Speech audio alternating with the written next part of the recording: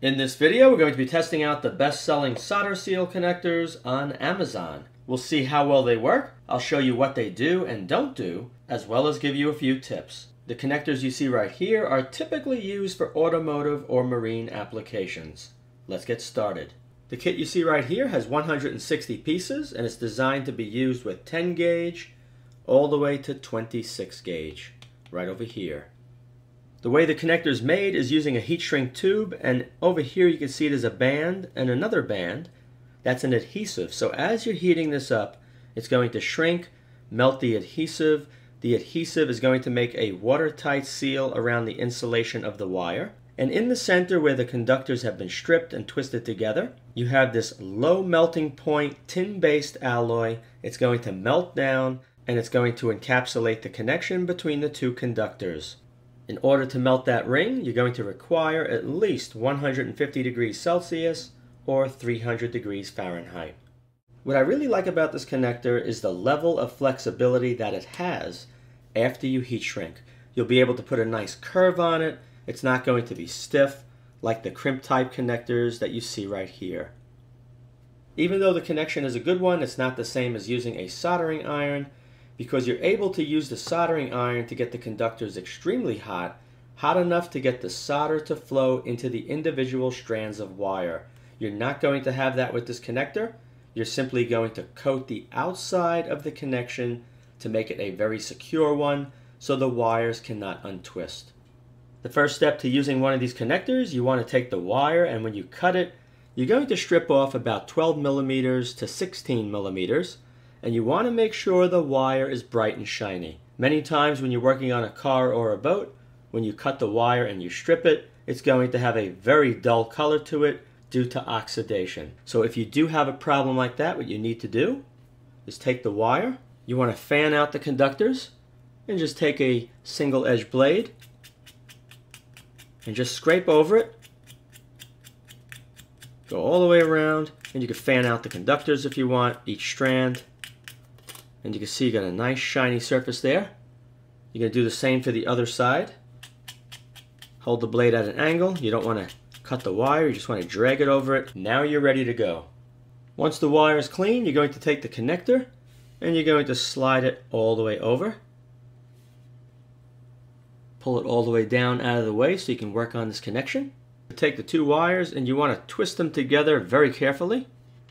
Make sure you put a really good twist on them. I do not believe in intertwining them. You could take the strands from one wire and jam them into the strands of the other. Usually it doesn't work out so well. Some of the strands will be popping out of one side of the conductor and they all will not be intertwined very nicely.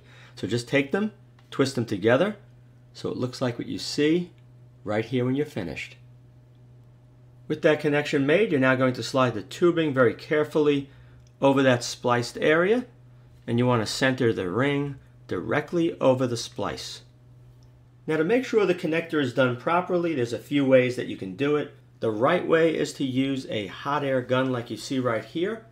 When I use this, I set the temperature to 200 degrees Celsius or 392 degrees Fahrenheit. You can go just a little bit lower than that, but you don't want to go higher because you may overheat the connector.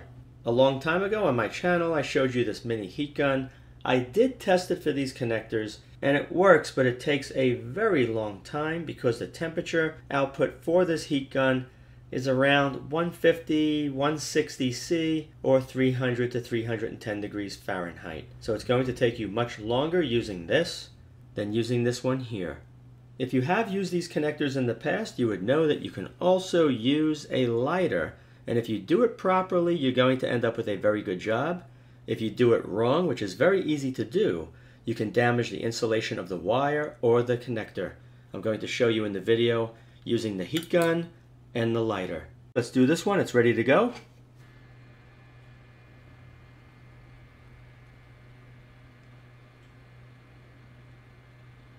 can see it connecting very tightly there. Go over the center, get that air out, move this way, and you can see the band with the adhesive. Like I said, you don't want to go too hot with your gun. Otherwise you'll damage the insulation. So now with that looking good, Now I can concentrate on the center. Just keep rotating it. And then that ring, there it goes.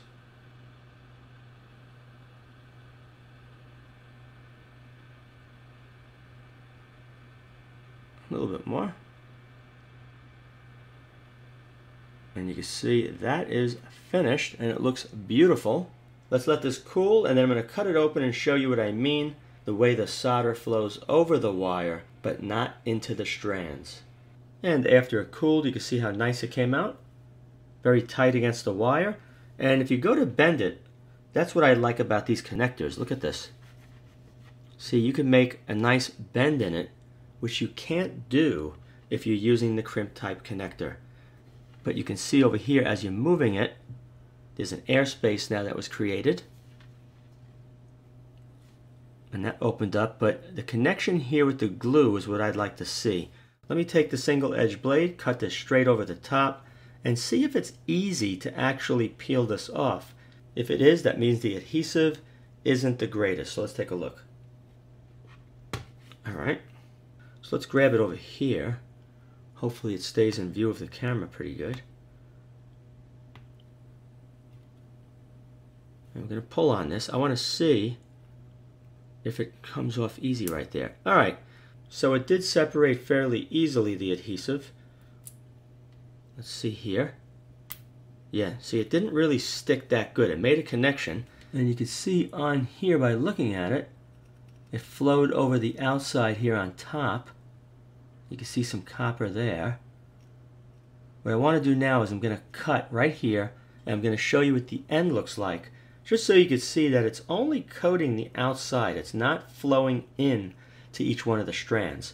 And I did try some liquid no clean rosin flux on here just to see if it would make a difference, and it makes no difference. The reason why it makes no difference is because you can't get this connection hot enough with this plastic in the way. So it's always going to end up with just a shell over that twisted section. And right here you can see when I made the cut in that connection that there's no solder in those copper conductors, just surrounding it. You can also see that the low temperature alloy does not bond to the wire. There's a little space right over here. Same way, center it.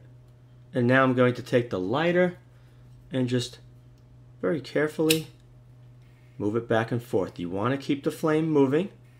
Don't keep it in one spot too long, or you will damage the wire and the insulation. There, it's flowing right now. Look at that. Let me cut this connection open also, just to take a look at the inside.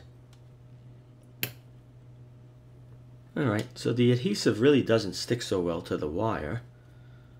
And I've noticed that with other brand connectors as well. Let's pull this off. Okay, let me cut this one too. And you can see the same exact results using the lighter copper color in the center where there's none of that low temperature alloy. It's all around the outside.